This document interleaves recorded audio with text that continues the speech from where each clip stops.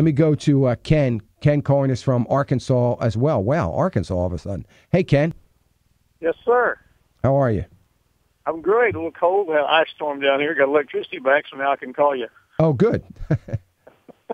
My question is this.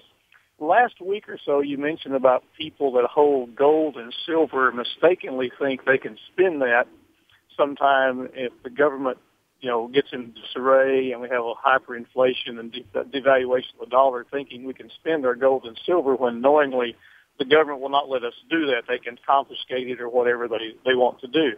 And you said as a hedge, I believe the term you used a Swiss currency. And so yes. My question was, how do you do that what's the real-time way to do that? Do you go to your bank and get X number of $1,000s worth of that and then have it put in your safety deposit box? Is it possible to buy any currency like that and keep it in a 401k or an IRA, et cetera? So my question is, if I want to do that and hold Swiss currency and then be able to sell that back dollars when they're inflated, how do I do that? So the best way to do it, your bank's not in all likelihood going to sell it to you. Now I do it online, and I've done it online for years. And some years ago, many years ago, I looked for an online source that their fees were very reasonable, that I could do that with any currency I want to do it. So I get it for there, and I actually have the physical currency. They mail it to me. It's called E. And they don't know who I am. I don't have any relationship with them or anything like that.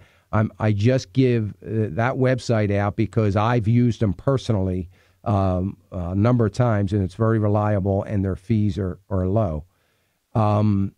It's called the letter E, the letter Z, Forex, Forex, Forex.com, EZFOREX.com.